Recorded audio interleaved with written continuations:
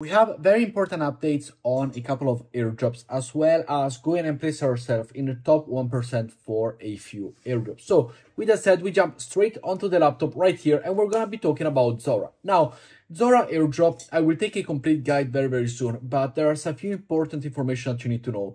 Here it is the official Zora Twitter account, and we need to go and mint potentially all of the NFTs that they tweet about. And I have them linked down below.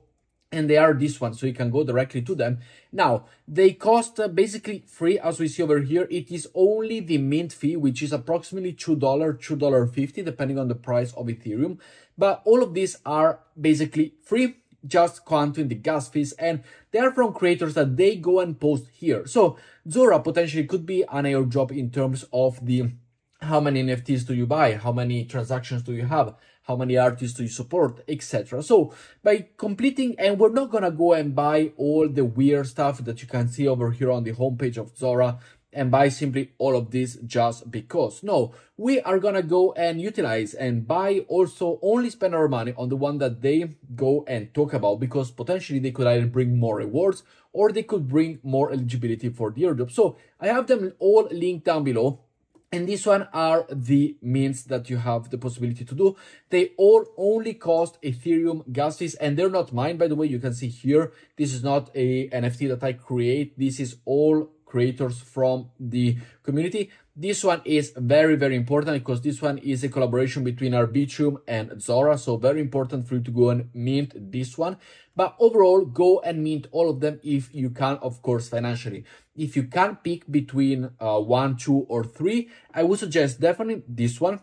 And then the other, just pick and choose. But overall, this one is the most important. If you can milk them all, if you can go and farm them and mint them, make sure to get them all. As we see here, only cost 0.0007 ETH. So make sure to get as many as you can. And I will bring you on a daily basis over on my profile over here as well, all of the NFTs, which I did already go and tell about it on my community over here, the Zora airdrop. So make sure to follow me also on there if you want to have the latest update. But this is very important for the Zora airdrop to mint all of the NFTs that their official profile goes and lists. Next up, we want to talk about the Renzo protocol. Now, you've seen online, there are some possibilities that you have seen it, and I will showcase you one that I bookmarked right here.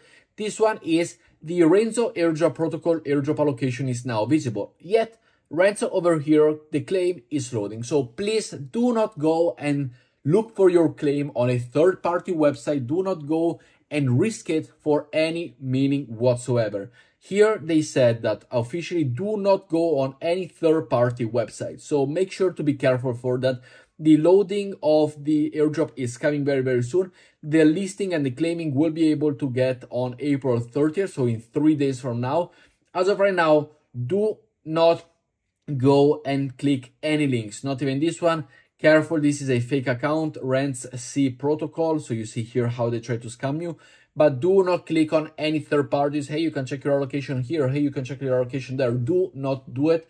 Just be careful out there. Next up, I want to take you the announcement of the Omni Genesis stacking program over here, which we did go and claim Omni, and you had the possibility to either claim it or you had the possibility to simply stake it for the Genesis. Now, I went to claim it. Seems like the wrong idea, because here he said that if you can claim your airdrop, you will not have the chance to become a Genesis staker later. You have two options, claim or stake your token, which means that the Genesis staker seems like a very particular situation to be in as a as a person. If you have the possibility to be into this Genesis protocol, into this Genesis staker situation, it's really nice in my opinion.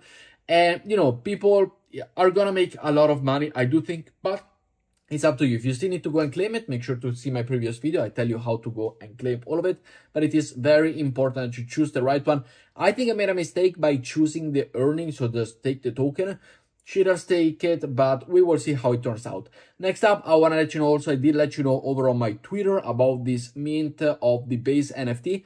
And this is for only the early supporters. Now, if you go and open the page, I am not an early base supporters, and it will let you know only by connecting your wallet. So let me know in the comments below if you are a early users of the base protocol. And if you do, go and mint these NFTs, because it could be either a multiplier for the token airdrop when it comes, or it could be something really, really special for the early participant and the early adopters or testnet users, whatever you want to call it, for the base airdrop. So definitely make sure to go and check it out. Next up, we got a new Cosmos airdrop, the XKP, which is the copy money over here. It is a brand new protocol over on the Cosmos ecosystem. It is on a testnet. I do leave you all the information over here. It is a testnet, as we see, and they have launched their incentivized testnet, complete the task to earn reward points. So this is the website. You can go over here. You can connect your wallet. Now, make sure to know what you're doing. If you do not feel like it, do not do it. It is, as we said, a very, very early project. So could be the risk of something huge, could be the risk of something that could potentially scam you.